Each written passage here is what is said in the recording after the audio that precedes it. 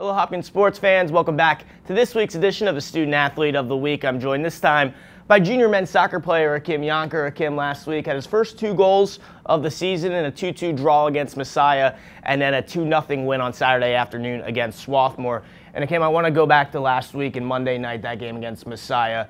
You know, generally if you walk away with a tie against the #1 team in the country, you'll take it. I know you guys were looking for more after jumping out on top 2-0 to start that game. How much confidence, though, did that give you moving forward that you guys know you can compete against the top team in the country, reigning national champions, and looking ahead to the rest of the season? Yeah, like you said, it just gives us so much confidence. You know, they're obviously a quality team, #1 in the country, and you know, us going up 2-0 against them, and unfortunately giving up 2 goals and tying them eventually. You know, it just shows that we can play with the best. You know, we have the talent, we have the style of play that can get us to that level, you know, and we can play at that level. You were out for much of September with an injury, and I kind of saw those first couple games back, you were looking for that first goal after leading the team last year. You know, you were looking for it.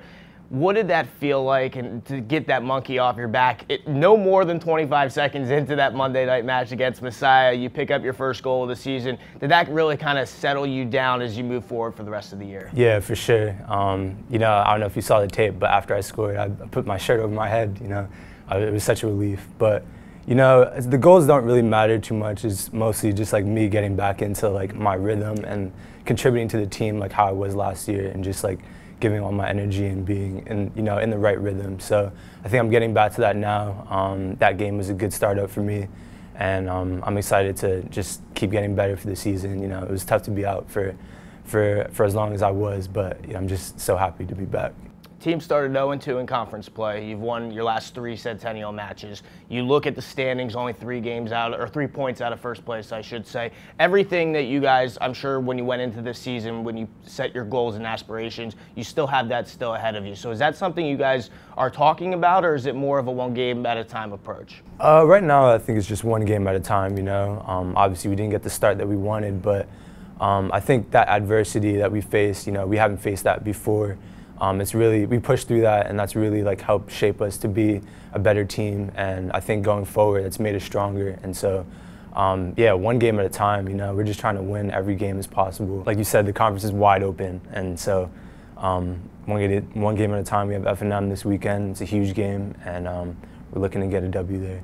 That'll be Saturday afternoon at 1 o'clock. Everyone come out to Homewood Field and watch the Blue Jays take on the 5th-ranked Diplomats. Let's switch it up, get away from soccer here for a little bit. What is your major? What are you getting into? What are you studying here at Hopkins? I'm studying public health and MoCell here at Hopkins. I'm pre-med right now, so post-grad plans to go to medical school. Oh, you took my next question away from me. I was going to ask what your plans moving forward were. Thinking back to when you were in high school and you were recruited to come play college soccer, what was it about, whether it was Hopkins, Coach Appleby, what do you think it was in the recruiting process that really brought you here?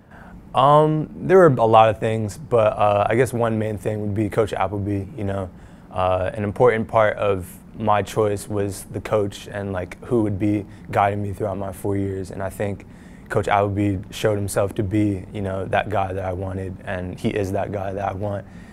He's been tremendous for me. You know, he cares about me as a person and as a player, and you know, has helped me grow and constantly try to be better, be a better human being. You know, and so. His personality is just something that really caught me and made me want to come here and play for him. Remember, the Blue Jays will be back home at Homewood Field Saturday afternoon, a big one when they take on Franklin and Marshall at 1 p.m. If you're not here at Homewood, you can watch it live on Hop TV. Bob Trossett will be on the call. We will see you next week for the 4th week of the Johns Hopkins Student Athlete of the Week. Thanks for watching.